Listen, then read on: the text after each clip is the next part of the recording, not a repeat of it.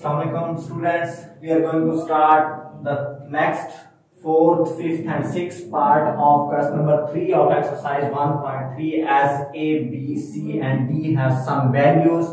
These are some matrices, and first we add A in a matrix, B in a matrix, C in a matrix. Today we are going to add D in a matrix 0, 1, 0, 2, 0, 1. For the value of D, we use its value here 1, 2, 3, minus 1, 0 and 2. It has order 2 by 3 and same here in this matrix it has order 2 by 3. So these can be added into each other 0, 1, 0, 2, 0, 1. By adding them, we use the rule of addition that corresponding entries are added into each other. For 1 it is added in 0, 2 added in 1, 3 added in 0.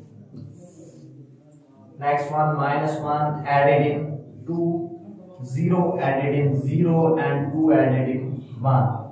So the answer becomes 1 plus 0, 1, 2 plus 1, 3, 3 plus 0, 3, minus 1 plus 2, 1, 0 plus 0, 0 and 2 plus 1, 3.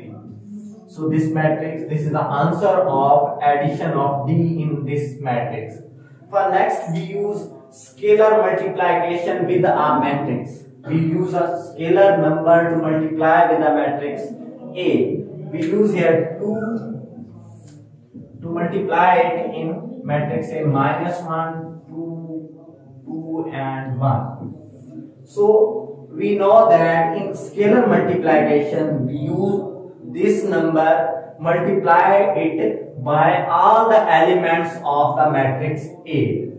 So for this we use 2 multiplied with minus 1, next one 2 multiplied with 2, 2 multiplied with 2 and 2 multiplied with 1. Now simply use their multiplicative.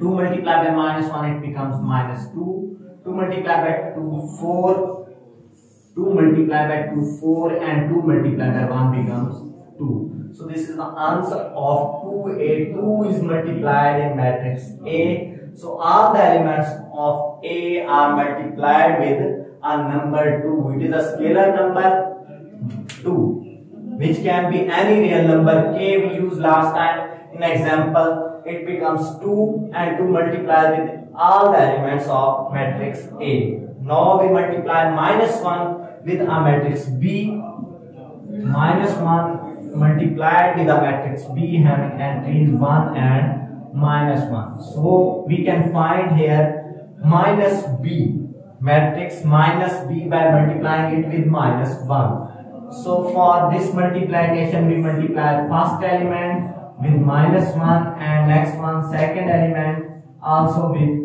minus 1. It is also minus 1. So minus 1 multiplied by 1 becomes minus 1. Minus 1 multiplied by minus 1 becomes plus 1. So this is the answer of matrix B, which also becomes minus B, the additive inverse of matrix B. So multiplying with minus 1 we can find the additive inverse of any matrix.